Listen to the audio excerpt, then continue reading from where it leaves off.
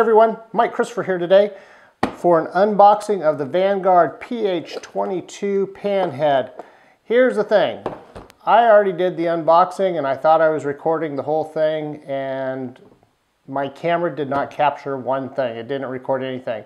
I'm guessing I hit the OK button on the back of the camera instead of the record button. Oops. So this is not it's kind of a secondhand unboxing. So when you open it up, the first thing you got inside was the warranty card, and you see a key inside. The key is going to be a backup for me. If you bought a Vanguard tripod, chances are it already came with the toolkit. This is the ABH100. I'm sorry, the SBH100. I already did a review of this, an unboxing of this, so you can go to my page and see that if you like, and I go over all the good stuff of this, and I actually go over all the tools and what they do as well and how they work. So once you open it up, you get your actual pan head that's in there. It's a really nice, it's got smooth movement, it's got leveling bubbles on it so you can see. The one thing I like about this, the ball head comes, if you want to remove this plate, the camera plate, you have to push a button. Well, you have to unlock it. Push a button and slide it, and then slide it back on. It's just got that little button. This one has an actual lever that you have to push a button, unlock the lever, and then it comes up.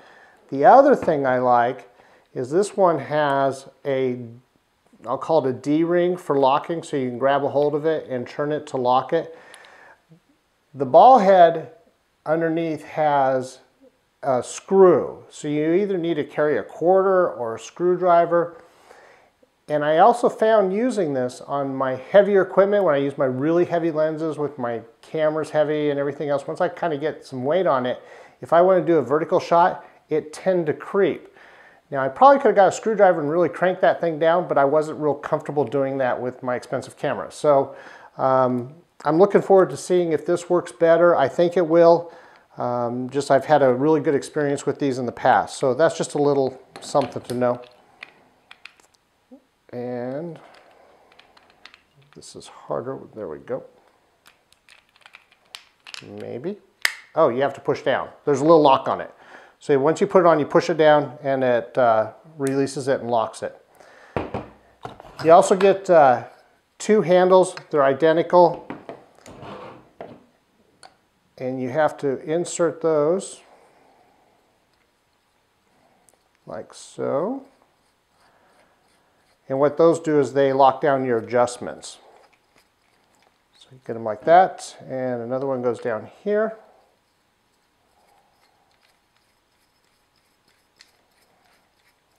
So once you get them on, nothing moves. So if you loosen them, then you're able to pan. And this one will obviously work for panning around.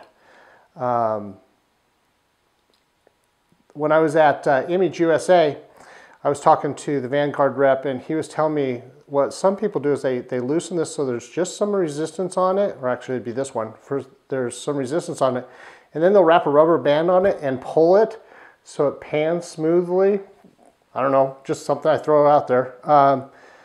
So as far as the key, what the key does is at the bottom there's a little insert, and this allows you to change it in case you have different size threads and it's not the standard 1/4-20. So the key inserts in there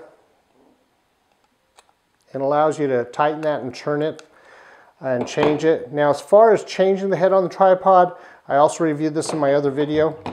You need an Allen wrench to do that, and what there is I don't know if you can see it in the video. I'll try to move it around slowly so maybe the light will catch it. There's concave machine work in here, kind of dips, so to speak. And so once you screw it on, there's three Allen set screws in here. So you have to use this Allen, kind of get up under there, and they're kind of tight. Let's see if I can get one. So like you can see, there it is in there. So it's a little tight to the edge. And you have to sit there and kind of undo it, put it in, undo it, put it in on all three of them to allow you to remove this. And then once you put it back on, you set those Allens back up there, and that way it's not going to come undone on you, and it's going to stay secure. So not the quickest change in the world for heads. Some heads actually, you just kind of unscrew them and then you put another one on, but definitely gives you more sense of security. So that's it. There's the head. It's kind of a quick review. I can't imagine coming up with any problems with this, but if I do, I'll make another video. So I hope you got something out of this. I hope you like it. Please subscribe, give me a thumbs up, and have a great day. Thanks, everyone.